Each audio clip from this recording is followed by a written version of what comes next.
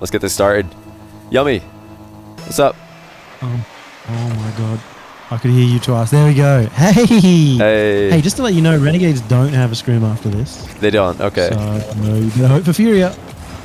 Yeah, I don't think Fury... Well, I asked STL... No, I think Envy is scrimming somebody, so you should be fine. If they... Maybe they watch back the VOD and they're like, this guy is never streaming our scrims ever again. Stupid European. Get him out of here. I don't know. I didn't have any complaints from orgs, but we'll see. We'll see if we can find out, chat, what is happening after this one. If anybody's streaming scrims that we can watch. Yeah, I'm pretty sure because Linus was at the LAN center today, hanging out with Turbo. No way. And he said that they were doing their first scrim in an hour for now, I think. Ah, okay. And he was hanging out until then, so... That's likely going to be the case. Okay, got it. Does anybody know... Oh, what a goal by Fever! Does anybody know who Envy are scrimming in the hour after this one? Anyone in chat? Any Envy people? Mist was in chat yesterday. He was just telling me. Well, he was just telling us all in the Twitch chat. Envy endpoint after this. Okay. By the way, ever since I watched them get 8-0'd yesterday by Dignitas, and it wasn't even pretty. Like, every single game was 4-1 at the best. That was like the best result. The best game was 4-1? What? It was a 1-4, yeah, in-game. I've now hitched my wagon to Furia. Let's go. Furia on my team. I'm moving to Sam, boys. But yesterday they were also saying, or chat was saying, was it you? I can't remember who said that Renegade scrimmed SRG yesterday as well, and they lost. Is that true? I don't think I said that, but they did lose. It was somebody in chat said. And SRG are in Middle East right now on hotel internet, so they've had some really interesting... I've seen some replays that are very laggy from them, but they're actually doing really well from what I've heard. G2 versus Endpoint right now? Cool. At 120 ping, you know, it's the advantage if you ask some people on Reddit. Yeah, some people do think that high ping is an advantage. Stumpy saying G2 versus Endpoint. I'm guessing that Eclipse is streaming that one, because he's been streaming all of the Endpoint scrims this week. What a lad. That's pretty cool. I think based on how G2, or how much G2 were struggling yesterday, they'll probably need a couple more days to adjust to the time zone, because they did not sound like they were having a good time yesterday, but hopefully they had a good night's sleep and they're ready to rock and roll. Endpoint called themselves not a scrim team, so maybe G2 can clap them. We'll see. I mean, watching Endpoint, they don't look like a scrim team, so I'm willing to back that up. Oh. Well, it doesn't look like Renegades are a scrim team either. What is that?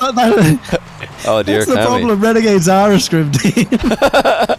CJ, Yummy's watching the replay. Yummy, you're gonna get us in trouble. You gotta skip replays. Don't watch them. I knew that. I know. Yeah, CJ thought Kami had it, I guess, but maybe they had a bit of a you moment. Oh, a little bit of Season 8 LAN sicky moment. Scoreboard, well, this is the first game, so there isn't any score. Is the stream lagging? Somebody in chat saying it's lagging. Is it lagging for anyone else? God. It's not looking good for Renegades in defense. Hold on, let me skip that. Renegades need to wake up. Everything's falling apart because the thing that I've been really complimentary of Renegades this season has been their defense. Oh, really? Because, you know, in the past, they were always like just hyper-aggressive, try and keep a lot of pressure, but if they were ever in defense, it just fell apart, or they get counter-attacked. Which has been especially important in OCE because a lot of teams have been very defense-heavy and counter-attack heavy. But so far, we haven't seen the Renegades' defense particularly holding up. I did see that their, saves per game stats are all really low. Usually, like, in NA or EU, all the top teams, even if they're winning tournaments, still have tons of saves because both teams will get a good look at the goal. But I'm guessing Renegades are just not defending that much in OCE because their, save stats are pretty low, and they're winning. I'm looking at events that they've literally dominated, so they're probably just in offense a lot, right? Yeah, of course. That's great. That's great from CJ. Look at the CJ Don't with see the that finish. very often. You're going to get us kicked out here, Yummy. They're going to listen to back and they're just going to be like, never invite them again. Never let them stream our replays. Our replays? Scrims. This is what I say on RLCS about CJ, so... Yeah, but he doesn't kicked off from that yet. Well, I mean, he doesn't really have control of the talent roster, does he? But they can just not invite us to the scrim. they're definitely in charge here. He knew what was in store. He did. Yeah. Ground Zero will look better in scrims than Renegades. Is that usually the case? No, they're not as good as Scrim Team. However, that's because normally they're massive trolls in scrims. I see. So okay. If they win too much in a scrim, then they'll start trolling. But also if they lose too much in a scrim, they'll start trolling. But I think with the international competition and like actual opponents that they have a lot of respect for, that's not going to be the case, which is probably helping out their cause. And from like a base mechanical level, they are a more mechanical team, which probably is going to favor them a lot more in international competition as well. I see. The other thing is that for international teams, I mean, right now everybody's scrimming everybody as far as I'm aware. Nobody's declined scrimming any certain teams. But if RNG a team... scrimming endpoint. Oh, well, yeah, of course they're not scrimming the round 1 matchups in some cases. Although I think Fury are scrimming Semper today or tomorrow, and that's actually their round 1 match, if I'm not mistaken. So in some cases, teams are actually just going ahead and scrimming the team that they're playing in the very first game of the LAN. But no, what I was going to mention is that, you know, if a minor region team came in and they just trolled scrims, people would not scrim them again. You know, if you're Ground Zero and you troll scrims in OCE, you're still one of the best teams, and teams will go ahead and scrim you anyway, probably because they want to get that practice. But you know, you do that against an EU team, and they're going to be like, no, we're not scrimming you again. We've got options. Well, there's so many teams here who are currently scrimming. Renegades and Ground Zero scrimmed once in the last 7 months, so... Yeah, I heard about it. I didn't know if that was public, but I heard from, I think, yourself or someone else in, maybe it was CJ who told me that they just don't scrim each other. Got a bit of a rivalry. You know, I really do feel like they should put their rivalry aside, though, because now with OCE having to work together to try and get a Worlds auto qualification spot, it benefits both of them if the other is better, in a way. Yeah, I mean, they scrimmed twice. They did it once just after Renegades got eliminated. They warmed up Ground Zero the next day, and then they did it at least once in preparation for this. But normally they stopped doing it because of Ground Zero like not taking it as seriously. So I see. All they were kind of doing is helping Ground Zero, but not helping themselves. And then they had a lot of success. You know, they haven't lost to Ground Zero this season, so... That's interesting. I think, you know, we're probably going to see that from a lot of minor regions. I know Middle East right now are, you know, very try-hard with the scrims, even though they only have 1 spot for majors. The Ultimates, who are sitting in 2nd place by a very small margin, actually. Falcons are pretty close to them now, but the Ultimates, who are 2nd in Middle East points, are scrimming SRG religiously to help them improve, because getting that you know, potential extra seed for that was open. That is also a shot. Okay, hold on. Why is it over? Anyway, I was gonna say, you know, the minor regions, they want to get like extra seeds for Worlds, and that is through helping your team who is at the major, or teams who are at the major, do as well as possible. So in Middle East case, it's just Sandrock Gaming. Yeah, I mean, it's not the case with like any of the other teams, but yeah. And I actually think Ground Zero don't want to troll. That's just kind of like how they end up doing it. Like they just kind of lose. They just get bored. Motivation at some point. Yeah. We saw that a little bit from Furia yesterday. They were sweating. Oh, it looked like they were sweating. I followed them for 3 scrims. I watched them play Endpoint, Dignitas, and then I watched them play Envy. And for I think 4.5 games, they were looking pretty, you know, sweaty against Envy. And then they just started pre-jumping everything, like going for so many demos. I'm like, what are they doing? This is not consistent. But yeah, I think they just got a bit tired. If you did like 3 scrims in a row. Yeah, they were on their 5th scrim in a row, so it makes sense. Oh god. They did 5 in a row. That's like way over. I actually think teams should scrim, like they should be scrimming 4 times a day. 4 is a good number. Like yeah, I agree. Yeah, I think 2 blocks of 2 would be better than 1 block of 5. I agree. Wait, what? What did I miss? Oh, I was just laughing at your what you said. Wait, what? I don't remember what I said. 2 blocks of 2 are way better than 1 block of 5. Yeah, I think that's always going to be the case. I thought you were making a funny joke. I still don't get it, but is that innuendo? Did I say something really dumb? No, you didn't. It just sounded really sarcastic, like it was such a big statement. You know? Well, I mean, two times 2 is not as much as 1 times 5, so people might think 5 is better than 4, but I think the break is probably useful. Well, like once you get to that 3rd scrim, like it's really hard for most teams. A lot of teams lose it after an hour and 40 minutes of straight Rocket League, essentially. Yeah. So usually, like, going into a 3rd one is almost clinically insane, and you're very likely to not get much out of it, and your opponents aren't going to get much out of it. But chat all got it, apparently. You and chat are all catching my humor today, but I'm not. It's the way I worded it. I need to go back and listen to that, because as soon as you, like, started laughing, I was like, what did I even say? Like, I've got a very short-term memory for things I've just said, and I've got a really good memory for things I said, like, years ago. I don't know why, but that's just the way my brain works. Yeah. I mean, the only reason I remember results in OCE is because I typically go over them, like, so many times with like tier lists and power rankings and crap like that. I've realized that I've had to write down all the results across NAEU, etc., in order to be able to remember them, because normally I only just watch them and go over them once, and then I forget them like 10 minutes later. Right. So, for anybody who's just tuned in, we're just going to be watching one game of Renegades versus Furia today. They are not interested in finishing this one. We had an open net miss from Renegades, so clearly they're onto something here. They've collaborated to just make us watch one super long overtime. Very funny. Ooh. Nice save. I'm not surprised to see CJ miss shots. Maybe they'll warm up into it. He's nervous against his idol card. True. So they've got a picture on Twitter for anybody who wants to go and see CJ. Good thing for him, in photographs you can't see the blur that would likely be there from his shaking hands as he's holding I think he's holding Card's shoulder in that one.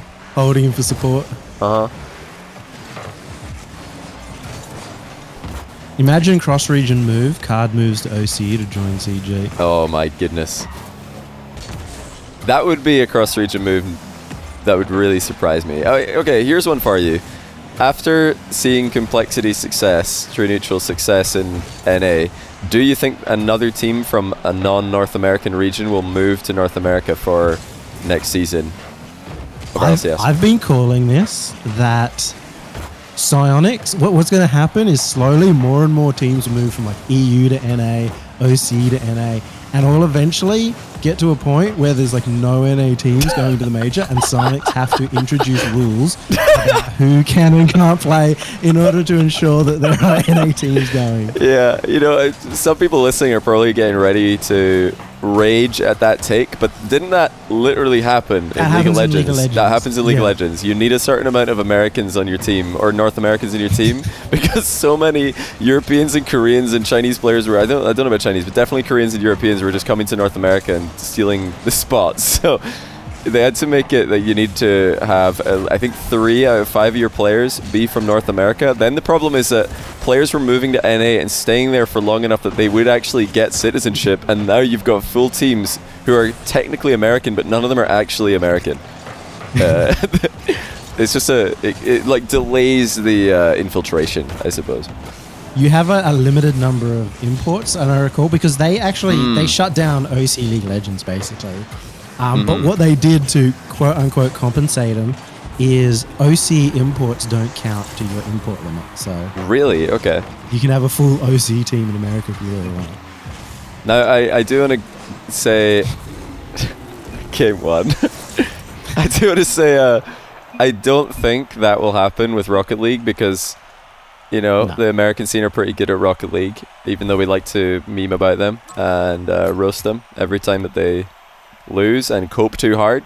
But I think it's likely there will be European teams moving to NA. Not only because it's free to win there, but also because it's usually better for your content creation, better for, you know, your brand and stuff like that. So it's like a doubly good reason to go, in my opinion, for some players. NA some should teams. be the stronger region with the amount of like viewership and even technically a few extra tournaments and like CRL and stuff like that. Yeah, I don't know why there are so few up-and-comers in NA. Because when RLCS Season X happened for Europe, pretty much there was almost a full turnaround of who the best players were, because there were already so many players who were good enough to play in RLCS, but because only 1 or 2 teams would get promoted every season, they were only filtering in slowly. But then RLCSX made it wide open, and all of them disqualified at once, and they just stole the spots from all of the non-mechanical, like players who quickly retired because they just weren't putting the work in. You know, you'd be surprised. I was surprised that we didn't see more of that in North America. There seems like there's a lot of ranked warriors over there, and there's a lot of like mechanical players in the bubble scene, but they just don't ever win. I don't know. They just don't seem to have the ice to go deep in tournaments. I think that did start though for them earlier. I think just because it was such a strong top 4, and maybe like even weaker lower down, some of the RLRS teams came through, like SSG, of course. Yeah, Peaks, SSG, PK. Like so yeah, they all came through earlier on. They were there in RLCS Season 8, and that was their kind of takeover spot rather than in RLCS X. Yeah, but I think Europe also had some players in that kind of generation as well. Wasn't that like the Astral sort of time frame when he was on the come up, and all the players around then? Like obviously there were still the legends, the EU legends, but yeah. I don't know. So I'm surprised that there hasn't been that next generation for NA of players just coming up together. You know, sometimes teams like appear and you think that, okay, there they are, but then they just disappear after the next event. They're just gone again. Yeah, it's I'm trying to think of it, because, you know, you had like Devo Resurgence you know, coming up from Savage, but that's not like new players. Well, Singularity ended up being Guild, you know, and I felt like Giants were the ones who really opened it up. For yeah, Giants. I mean, they started slapping everyone around. Yeah, they actually qualified, or no, they didn't qualify. They came second, I think, in Rival Series in Season 9, and then they just failed to qualify. But then RLCSX happened, so qualification didn't even matter. It was actually Solary and BDS who qualified to RLCS, what would have been Season 10. But then Solary actually didn't really do anything. They were like probably the biggest disappointment from RLCS Season 9 going into RLCS Season X, because you qualify for RLCS Season 10, it gets changed into X, and now you just completely fall off the face of the earth. It's really weird to see that as well. I felt like a lot of the top of EU were resting on their laurels, though. 100%, but then again, I still feel like that half the time, and they're still fine, so I don't know. What do I know? Like, even during Chorset's dominance, he was playing 10 hours a week kind of thing, so... You know. Yeah, it catches up with everybody eventually. You know, it took a while. He was dominating and, you know, got very complacent. And then, RLCS Season X, at the start of the season, he was awful. He was like a total shambles in defense. I'll take the blame on that one. The coach always takes the fall for that. Yeah. The team does badly, better fire the coach. Got to put it on someone. Got to put him on the RLCS desk. Renegades love pre-jumping. They really, really love pre-jumping. They're pretty good at it though. They do read the shots quite well. I haven't seen FIFA be able to do well in any of his scrims just yet. I haven't seen like I haven't seen SRG scrims or anything like that, but FIFA's the one I'm looking at, because he's meant to be potentially the best player in OCE. Right, yeah. And he actually does remind me of peak Chorset in that he's like a really defensive player. He's defense first, but then when he has the rune, absolutely pops off. But he just looks a little unconfident, a little bit like rusty maybe, so... Yeah, when I watch, well, from the OCE scrims I've seen so far, I feel like they're, you know, Renegades and Ground Zero, but I've mostly seen Ground Zero up until now. I feel like they're just trying to play very, like, structured and very correct Rocket League. And then I watch Sam play, and Sam are just going in and doing their thing. You know, they don't look like they're playing as held back, for lack of a better word. Yeah, that's odd because like that's definitely not how I'd describe either team. I think Renegades are usually more structured, but also it's usually built around kind of CJ always cutting, Fever always going back to defense, and that's like where the structure comes from, but it's still like wild, a lot of cuts normally. And Ground Zero usually play way less standard. They're just super like at one point going for a million demos, the next point trying to gun upfield and play for a redirect and take like a few risks in the defensive side. So very interesting to see. They got a win here. Renegades looking good in defense. Lots of successful pre-jumps. It's interesting to see that. But you know, that's something, if you clock onto a team doing that, you can counter it. You just stop shooting. Just start hitting the ball really, really high, like, you know, hitting it straight up into the ceiling, because then the pre-jumping guy's just out of the game, you know, going off walls. I wouldn't be surprised to see Furia do this. They're pretty good at reading bounces. Hold on a second, I just realized I'm way behind on shoutouts. Let me just quickly catch up on that, Yummy. M. Haynes, thanks for the 41-month tier 1. Our Haven with 5 gifted subs, thank you for that. Spartacus RL with the brand new Prime, and a tier 3 and a 32-month from RJC. Thank you, RJC. Yeah, sorry for being always behind on shoutouts in these streams, guys, but I do want to, especially when I've got someone in the call with me, just focus on that conversation, focus on the game. I will get to them all when I can, though, so I appreciate you guys supporting the stream. Alright, sorry about that. I'm back. Am I back? Yeah. Yeah. Okay. It still says I'm muted on Discord, but evidently I'm not, so we'll just go with it. I think the pre-jumps are probably something good against Furia because of how much they love playing for like flip resets in front of goal and stuff, so could potentially help in that, but as you said, very, very predictable if they keep doing it. Yeah, no, it's great against flip resets because getting in the way of somebody doing that forces them to do something else usually. Flip reset just takes a bit too long and a pre-jumping player will just get a touch on the ball. Yeah, let's see if Furia adapt though. They are not looking as effective in offense as they did yesterday, but notice that we have actually changed colors here, chat, so it is actually Furia in the blue this time. Oh, CJ! Oh! BB. Oh, no. It's not... it's just not surprising anymore. It's just not surprising anymore. I've commentated these guys for years, so... The thing is, the reason that they were successful is because they started like hitting all their shots. And, yeah, they've got to hit their shots. They've got to be clinical because I mean, if you play like the way they're playing, they're going to be on the back foot most of the time, and that's fine if they're going to pre-jump everything, but you got to take your chances as well because you get less of them. Well, I was super impressed with not just... Well, with the flip resets that Card was getting yesterday, I feel like Sam are the best flip resetters in the world. Because the complexity as well, as Furia. And I don't know, Card was just finding them like no matter where, how far away they were. And I remember like RLCS Season 7, where he was just doing it in defense for a bit of fun. They were, That's how he got the name King Card in the first place. Yeah, wasn't it PJ who was doing it in the back corner? Like just flip resetting against NRG in the back corner? Because why not? And the defensive flip resets are actually kind of meta, so he was way ahead of his time with that one.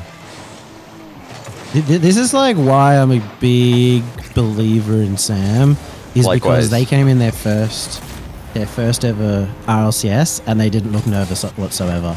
Yeah, they're not. And so I feel like there's eventually going to be a time where they perform, and I think it's Furia that's going to do it. Yeah, I think Furia look really good. Complexity are... I don't know if this is even a hot take, but people seem to think that every time I talk about mechanics, it's a hot take. But I think Furia are more mechanical than Complexity. I actually rated both Kaio and Card as individually better than any member of True Neutral last season in my RLCSX player rankings. However, I did think that the True Neutral like lineup as a team were better. Obviously, that's obvious. But yeah, as individuals, I think Yan, Card, Kaio were probably all better than anyone on True Neutral. These days, Complexity's Shad is obviously like ascended to that level, I think. And their teamwork is obviously still insane, but I would agree. I think Furia look really, really good, and I think they could be just as good as Complexity at this LAN, if not better, depending how they look on the actual day.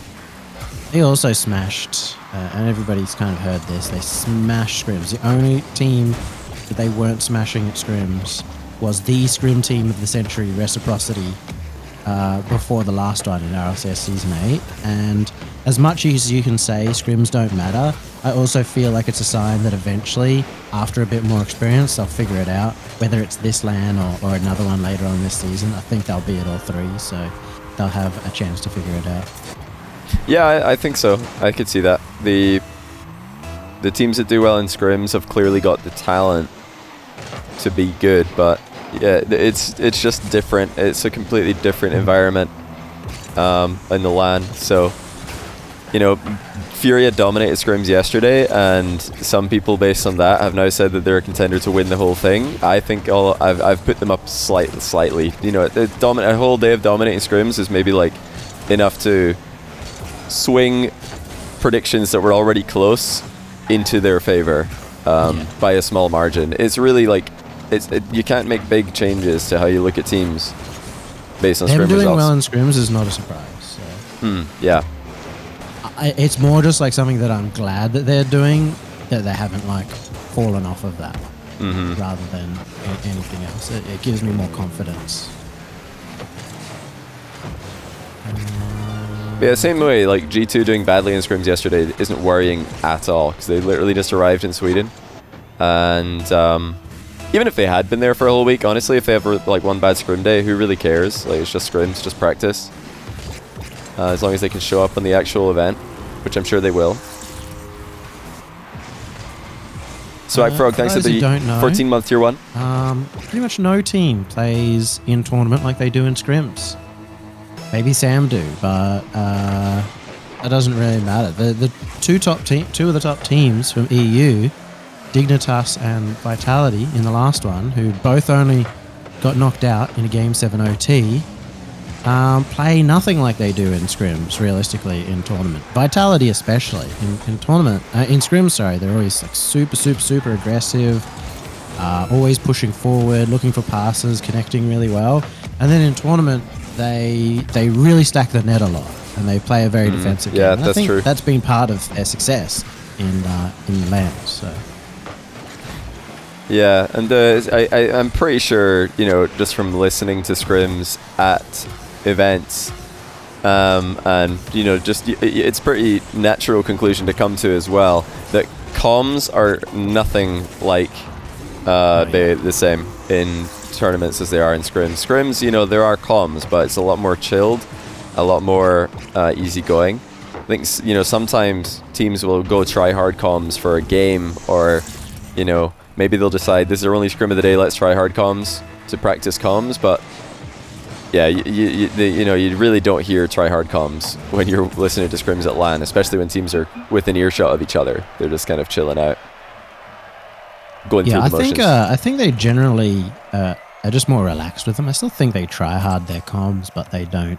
They don't still say as much. There's just like no urgency. That you lose a lot of context. I think one of the most important things of comms is not what you say, but how you say it. I think you talked about this one time, Johnny Boy, that like Flipside Tactics knew exactly what Cuxir was doing, not because of what he said, but like just little grunts and stuff that he was making. Yeah, it was sometimes like that. Yeah. Yeah. Well, actually, the whole team. And that's like a perfect Marky example. As well. And when you're in tournament, people. I mean, Freaky's the best example. In Scrims, he'd always be like challenging everything. He'd be a beast to play. He was so annoying. And then you go and listen to his comm videos, and he's just like, I can't go. And like, I would panic so much if I was on his team. Yeah, it's ridiculous. Some players are just the funniest when you listen to their comms. No, obviously, I think we talked about this before several times, but the Dignitas comms video from last season has to be the most ridiculous comms. What save by card? Most ridiculous comms I've ever heard. Appjack, Jorya's, Panda, where they're literally all just talking constantly and saying the most pointless information the entire time. That blew my mind. I was like, what are they doing? That's obviously awful. They still do that a bit, but it's way better now. I think Appjack and Jorya still have a little bit of that in them because there's still a lot of noise, but before it was just like, how are you listening to what anything your teammate's saying? Right? Yeah, some of it was just pointless as well. It's like, why are you saying that? You're saying how much boost you've got at a moment that they really don't need to know. Like, you're not relevant in the position. Sometimes it's really good to know how much boost your teammate has, but if like somebody's just back and their boost is fine, they're like in an okay spot, why say I've got 46 boost? You know, it doesn't matter. Ooh, look at CJ. Ooh, finally. Look at CJ. That's very nice from Kami as well. I didn't notice that. Yeah, he almost had that. Yeah, I think the thing that was most surprising for me is that Violent Panda would need 4 comms for every comm. So it would be like, I'm heading back, I'm at my back left corner, I've got the boost, I'm in net, I'm going to go up for the save, I'm there, I'm still in net, I'm going to go up, yeah, I've got the next one. Like, I was just like, dude, all you have to do is you call back left boost as you're kind of approaching it and your teammates know where you are. Yeah, you just need to know where you are and like sometimes how much boost you've got. Yeah, you could literally be... Panda would call for what he wants Jorya's to be doing, and Jorya's would be like, I can't. Like, he'd be like, middle down, and Jorya's like, I can't, bro, I'm out of boost. Like, I can't do that. Sometimes it is good to like call it where you are so your teammate can actually center it, obviously. It's all situational, but I feel like the volume of comms is absurd. That's a good bump. Timely bumps, as always, by Furia.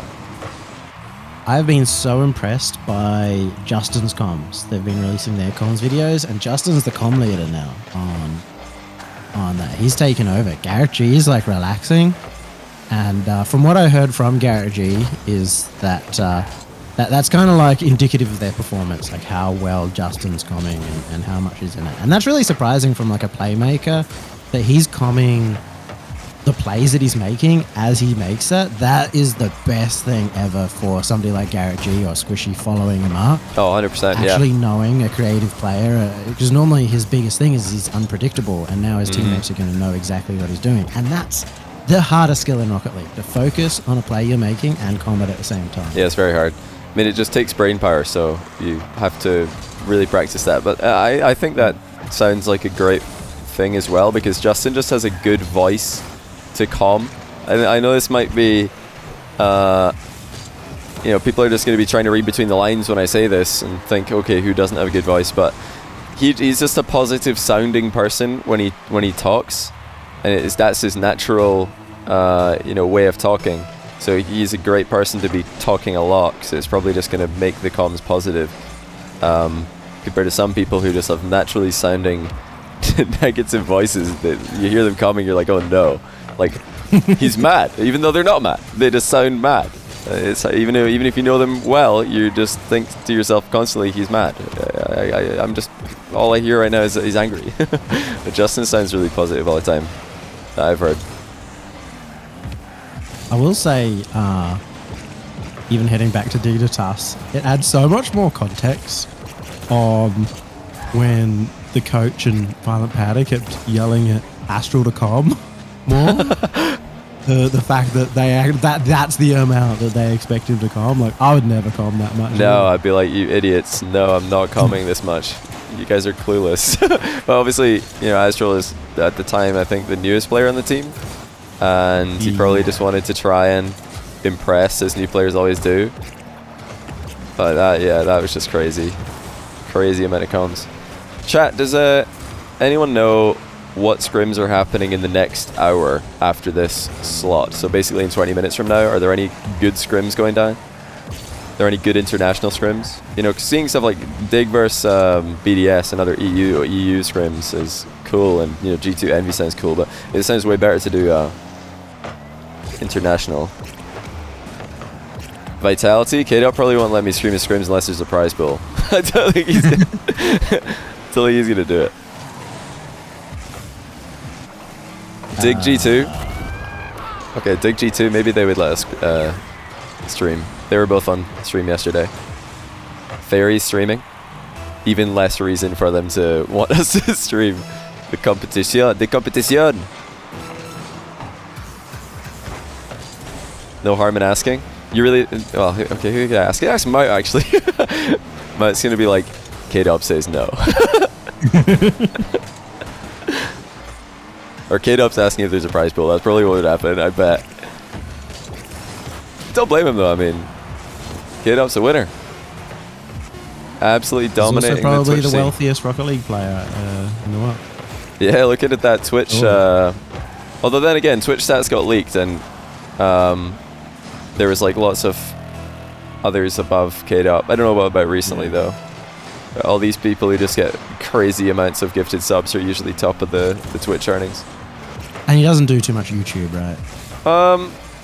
Not the most. I think he's definitely on that YouTube grind now. I think he's got an editor for that, but he started later on this. Squishy by a mile? I don't think it's squishy, but I think it's. I mean, from Rocket League pros maybe, but Rocket League people, I think it's probably just one of the big content creators.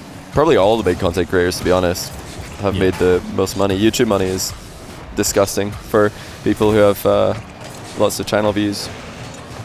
So I'd probably say them. Probably John Sandman. He's got tons of YouTube channel views. Big loyal Twitch community. I think he's probably got like an org contract as well. But in terms of players, it's probably Squishy. Squishy, K-Dub. But yeah, lots of people think like the salary and prize money is where the money's at for players. Not even for players, it isn't even that. It's always content. Content makes way more than pro play, in Rocket League at least. For now. Yeah, for now. Until next season's a $20 million prize pool. Yeah. Imagine.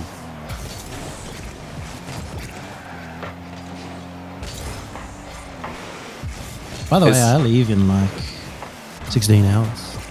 Oh, that's exciting. So you're going to sleep before you leave, or are you switching time zones? Yeah. Sleeping. I've been sleeping at like 4 or 5 a.m. Kind of right. Between. Means I just have to stay up an extra few hours. That's on that. But it's a 24-hour flight. I fly and then... So what flights have you got? You got 24-hour Sydney to... Dubai, and Dubai to Sweden, so that's not bad at all. Well, it's better having less layovers, of course. What's your layover? Because I imagine missing a layover on those kind of flights would be terrible. 3 hours is pretty much ideal, I guess. 2 to 3. I normally prefer a lot less, but given the current times, I'm okay with it. Oh! Gotta give it to Renegades. They're looking a lot sharper today than they were other times I've seen them. This is promising to see. I feel like Furia not looking as threatening as they were yesterday. So yeah, Furia, I think they've been a little bit scared by the pre-jumps. They've stopped aerialing as much. They stopped air dribbling as much because pre-jumps are just the counter to air dribbles. You've just got to go for a lot more booming touches to beat pre-jumps, because somebody pre-jumps you just smack the ball over them, they look like an idiot.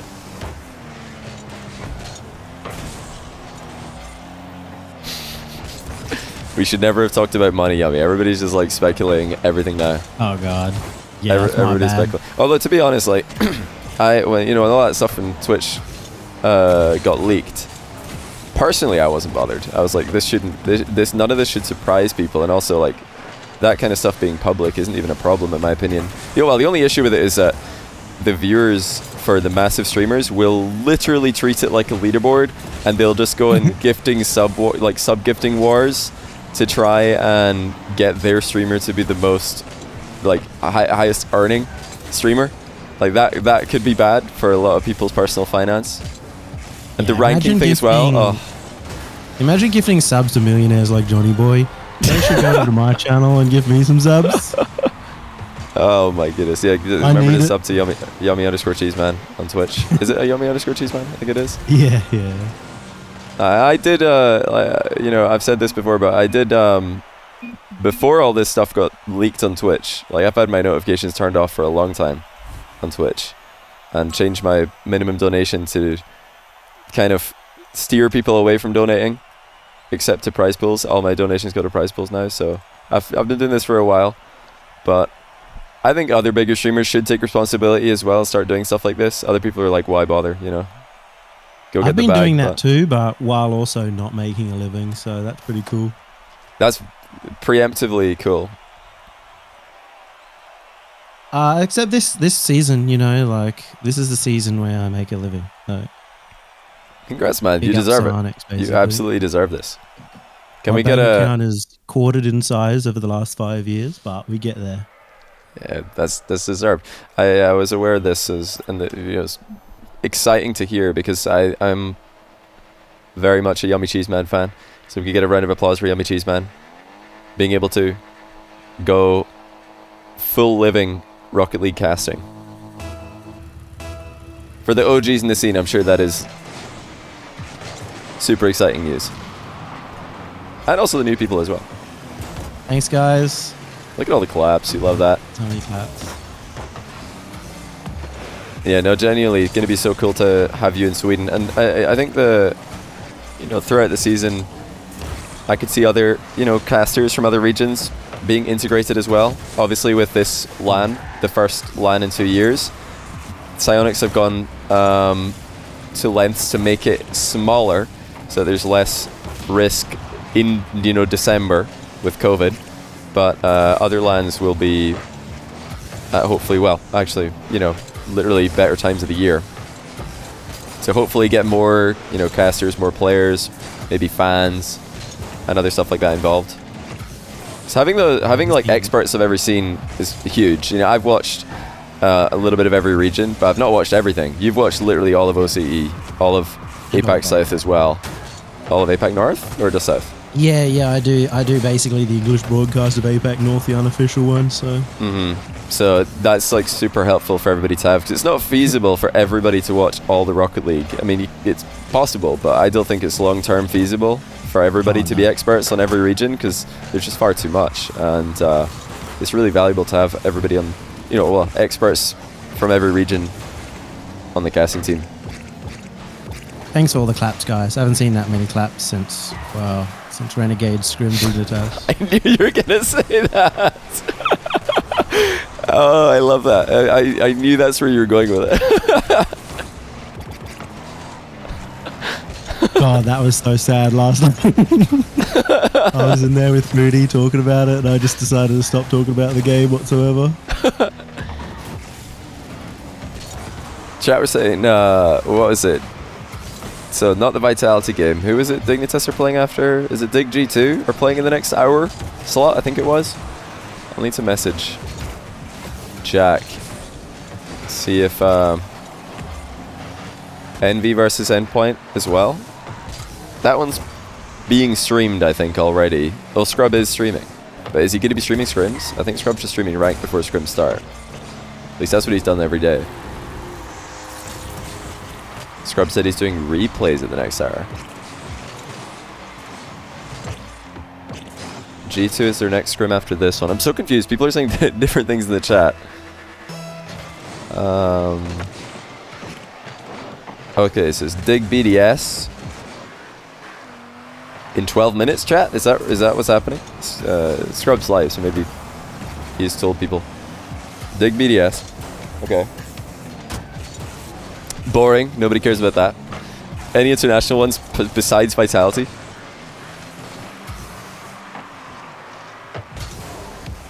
Just force Furia to do another one. I don't think Furia have a scrim. I think they've got a break. I think Renegades and Furia have a break after this. Learned from their 5 in a row. Yeah, either that or just literally there was nobody available. Vitality versus Envy happens right now.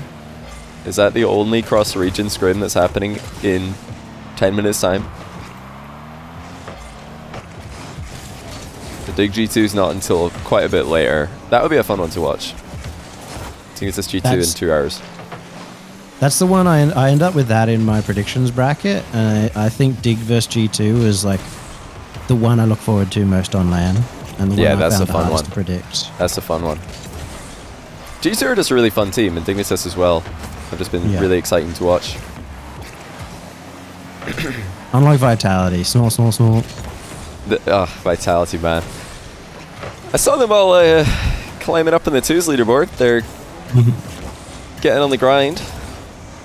At least Alpha 54 is still up there. I think Ferry and K-Dot fell back down to like 35 or something. Yeah. CJ said TRK is a god in scrims. Yeah, TRK is going to shine. I mean, TRK with Khaled not being at LAN has just got more room to shine than ever, because Khaled was obviously the best and the most defensive player on SRG. Now TRK is going to have that, so he's going to be, you know, doing a lot of stuff in defense, and that very often ends up being the star player. Good shot there by CJ.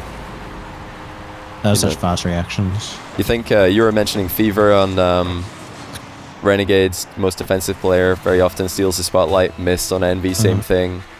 Seiko as well. He's not the most offensive player, but he's like chill out till he's got some room. Yeah, you know, that's going to be really good for TRK, because he could just go in on, you know, Ahmad just runs into anything basically, and Senzo's a little bit of that as well. So they're just going to be creating a lot of chaos for TRK to come in and take clean plays. I think he's really going to shine. Look at Card, just wall dashing for fun. Love to see that. So clean. So Dig are not scrimming. Is it Envy Vitality? I'm trying to remember. Sorry if I've asked this a million times, chat, but it's hard to remember what all the scrims are. Envy Vitality. Envy Vitality. Or somebody saying Endpoint Envy. We could probably hop in on that one. We didn't see Endpoint Envy yesterday, did we? They, I don't think they played each other. Did we? No. We saw Dignitas Envy, if I'm not mistaken. No, you didn't. Oh no, we saw Envy BDS. Yeah, it would. We saw Envy BDS yesterday. BDS Mark by 8 was changing every car. It was marked by 8 different cars in the scrim. It really doesn't. It really looks like both BDS and Endpoint are non-scrim teams. So. BDS, yeah, they've never been as good in scrims as they were in tournaments, but I mean, that's just because they won all the tournaments. They didn't win all the scrims, so obviously they're not as good. Yeah, I realized when I did my predictions, I'm still backing BDS. I'm still backing BDS to make quarters. No question. Yeah, I didn't put them in the semis either. Guess I'm not that backing. Oh! But that's because I think I had them having a bit of a rough first matchup, so. BDS? Yeah, I think I had them against G2 or something. Oof. IO, really well done there. Yeah, BDS just look like they're all just not, well, they're nowhere near as confident as they were before, marked by 8 in particular, but I think it's the whole team just generally aren't confident anymore. They need to get their mojo back, but Monkey Moon earlier spotted in the Fennec. Here's my take on BDS and why they came out so successful against the top of Europe is that they just perfectly countered Vitality's net stacking. In that Monkey Moon actually slows down the ball and doesn't just shoot on net like everybody else does against Vitality, or did against Vitality. They still, I mean, they 4-0'd Vitality in the most recent event as well. They still have such a good matchup against Vitality. But that's less like relevant to being successful now. Yeah, you know, people are just more used to marked by 8 Santix in the midfield. He used to just be impossible to read and impossible to play against, but now everybody reads him quite well. So he's become less effective, and I think it's really affected his confidence as well, seeing himself be less effective. You know, just, you know, when before you were running in, making a touch, and it outplays someone, now you're running in, making a touch, and it's pointless. You know, you start to question everything you do. So they've got a lot to figure out. I was saying Mark needs to change Fennec. Maybe that could be the solution, but that was honestly just a guess. Hey, Silent Fire Bubble, thanks for 20-month Prime, and also Shimmer with the brand new Prime. His mechanics in the off season. Can you believe he only just bound air roll left in the off season? Yeah, it's impressive. He just went without it for so long. There's still a lot of very top players who don't use it. I'm pretty sure Alpha 54 doesn't use air roll. buttons. I think eventually everybody will, though. It's simply faster. It's just better. But yeah, you can still be a very, top tier player, best in the world, MVP of big tournaments without it. Turbo can do it, anyone can. Izeron, thanks for the prime, appreciate it, man.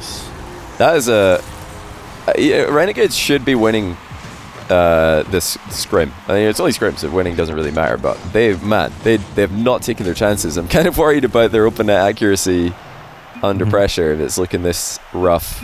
Oh, just wait till you see an actual open net. You won't believe how far wide CJ will miss that. Some of these are clopen, and those are much easier for CJ, and he's still missing it. If you give him a wide open net, oh my god, it's going to go left, right, up, above, anywhere. So, out for a throw-in if it was possible. He's missed more. I actually have a montage at one point of one game where he missed 8 open nets, and that's not even actually 7 open nets, and that's not an exaggeration. He didn't score a single goal in the game. They still won, so I guess that doesn't really matter. But he's made a real name for himself. Just if you want to defend well against CJ, just leave the net open. Just leave the net open. Just as soon as CJ gets the ball, everybody just run. Leave it open. Score a clanger, if there's somebody there to score it over the top of. But give him room, and he'll panic. All right, chat. We're going to be streaming NV Endpoint after this one. I haven't seen them play yet. That should be interesting. Look, after seeing how well Envy did yesterday, I think they're going to be taking most of those games. That combined with Endpoint being very inconsistent. I think Endpoint yesterday got 7-0'd by EG in scrims. EG are like the scrim team right now in Europe, apparently.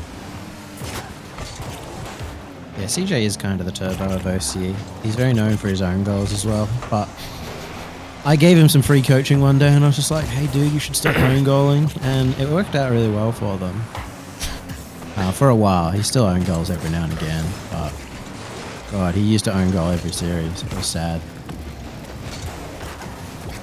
That doesn't matter, though, because he kind of, creates so much for his team anyway. Because he's, playing so aggressively, looking for bumps, coming out of people's blind spots, being an idiot, and it just creates a lot of room for both Kami and Fever.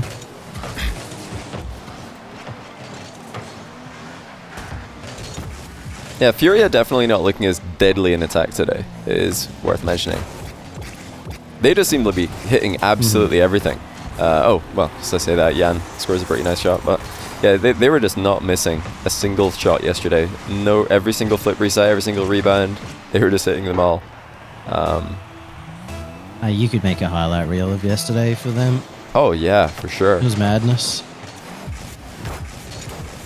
I can see why people would go look at scrims there and the way that they were playing in those scrims and just be like, yeah, they could win it all. Yeah, oh, totally. If they could play like that on LAN, yeah, you've got it. Yeah, that's why I think so many other people have been saying scrims don't matter, just because we need to remind everybody that we've seen this before from certain teams who then just completely flop at LANs, completely flop in tournaments. Like a really dominant scrim performance. It doesn't really tell you how the matchup would go on LAN. It should only swing your predictions a slight margin. Yeah, Reciprocity were literally the #1 team out off stage. At Season 8. Yeah, Season 8, and then we very much did not come top of Season 8, I'll tell you that much. Am I doing Ground Zero at all today? We're kind of just making it up as we go here. We're just finding out what scrims are happening and then seeing what chat wants to watch. We'll try and get a good bit of variety if possible. Yesterday we followed Furia a lot because they just had really interesting matches. They were playing against 2 EU teams and an NA team. That's unlucky for Fever there. Yeah, Tucker, I think, I'll turn my volume up a little bit. I think CJ will win his first series at LAN. I tweeted it, so he better, because I'm going to cry if he goes 0-3. 0-3 is brutal. I mean, 0-2 with multiple Game 5 losses is bad. Well, it's horrible, but 0-3, imagine. I think they're likely to win against Era Eternity and Verdi if they get that matchup, and they can win against a bunch of other teams. They can take the win. Oh, they can beat like GZ as well. They have been recently. That's the matchup I end up in with my predictions, and it ended up being the only series that I gave to Renegades. Imagine that the only series CJ wins at LAN would be against an OCE team. Wait, did Scrub host? Everybody's saying Scrub host, or is he hosting? Is he rating or something? I was watching a bit of Scrub stream earlier. He's a big fan of the SAM players, big fan of playing with them. He hosted. I didn't get a notification, but Scrub, if you're listening, thank you for the host. Hope you had a good stream. And good luck in scrims. Obviously, we all know that is the be all and end all. So don't lose. Any reason Reciprocity didn't convert? Yeah, every team doesn't play the same way in tournament, and we came in a little bit too keen. We were like the favorites. We had like really high expectations, and we tried to do too much in our first series rather than just being like, okay guys, let's just like sit down, have fun. We put too much of our work and practice into it rather than just going, all right, let's chill. And then when things went a little bit south and we weren't playing our best, we didn't know what to adjust because we'd talked so much at the very beginning of the series, and that was what we were always really good at before, is to just like set a baseline and then adjust from there. And that just didn't happen in the first series at LAN, and then it was hard to get the mojo back. Yeah, and once that momentum starts, especially in these short events. Yeah, best of fives. It's, those short events like last life kind of territory can be really, really tough to come back mentally from. In the same way, like sometimes you're just on a winning streak and you're like, you feel so untouchable that it can just go the other way. You just feel like, well, we're not losing this weekend. You've heard that in lots of interviews as well. Players will just say like, well, we, just felt like we're just not going to lose.